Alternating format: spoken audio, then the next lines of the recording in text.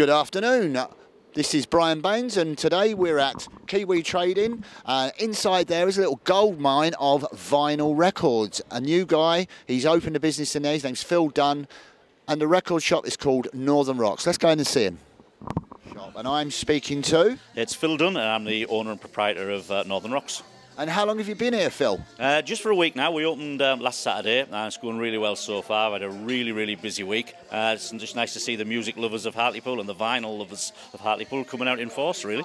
It's making a really big resurgence of vinyl. My daughter, she's 19 years old, so she's a CD child, you know, digital downloads and everything. She's actually buying vinyl, and it makes me laugh because, you know, bless her, she's getting so excited about vinyl. Yeah, great. I mean, my old daughters are the same. I mean, I've got a daughter at uni, and she's got a deck in her flat, and all of her flatmates have are buying records and listen to records and listen to music on vinyl. It is definitely back with a bang. The thing about me is it never actually left me in the first place. I never succumbed to CDs and MP3s and downloads and stuff like that. I just don't even understand. It was always vinyl in my house, always will be, and you know, this is a product of it, really. Well, sadly, I moved quite quickly into digital and got rid of a lot of my vinyl. Yeah, I was quite upset by it, and we were talking about songs and stuff like that, and I told him, Phil, about the first song I bought, which was KC and the Sunshine Band.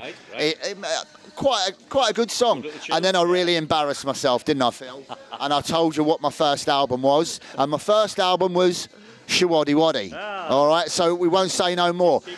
But you just showed me what one of your first couple of albums were. Let's have a look at these classic albums. That was the first album that I ever owned and ever listened to, which is with the Beatles. It was actually the Beatles' second album, but it was the first one that What sort of tracks had they got on there? Well, things like All My Lovin' is on there, Please Mr. Postman, brilliant album, Roll Over Beethoven, class album, absolutely brilliant. But it was my mum bought me it, actually. I had a record player at home. She bought me this, and when I play this album nowadays, I can actually hear the songs before they come on. I'm so familiar with it that I recognise, you know, the tracks before they even play. So yeah, that was my first one. This is the Watershed album. This is the album that I went out from school on a Monday dinner time. The date came out, walked down the town and bought it, and this album set me off on pretty much my musical journey to today. I love the Sex Pistols, I love the punk rock, got into all the punk stuff at the time, and this is a first day issue. That was bought on the first day it came out. Doesn't even have the track listing on the back, so that's a true original bought on the day of release.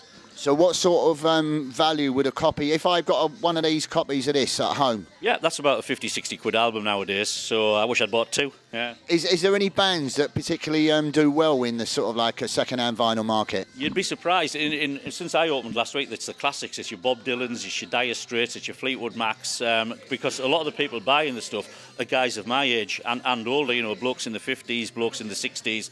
So it's that sort of stuff really that tends to sell well. There's a lot of the punk stuff sells well, and lads of my age like Madness, The Jam, The Specials, and that sort of gear is flying out.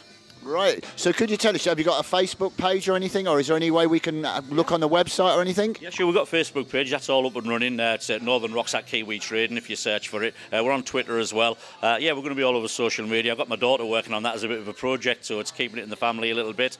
But yeah, that sort of stuff's vital nowadays. You know, back in the day when a record came out and you used to have to walk downtown at lunchtime to buy it. Now you can look online, you can search online, and we've had a load of really great responses on Facebook, loads of likes, loads of shares, and that's what it's all about, isn't it, nowadays? So if someone has a collection at home, you know, that they're unsure of, maybe want someone to value it, maybe want to get rid of it, are they welcome to come and see you? Yeah, they are, absolutely. Come down to Osborne Road, come down to Kiwi Trading to Northern Rocks, we'll have a look at things. It's just years and years of knowledge and experience with vinyl has taught me, you know, what to look out for. And there's some interesting stuff out there. We've already had some great collections brought down. And, you know, people surprise you. They bring a box of albums and you think there's nothing in there.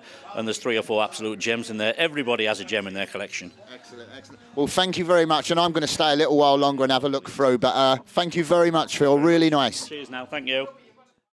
Please like and follow Hartlepool TV on Facebook and YouTube.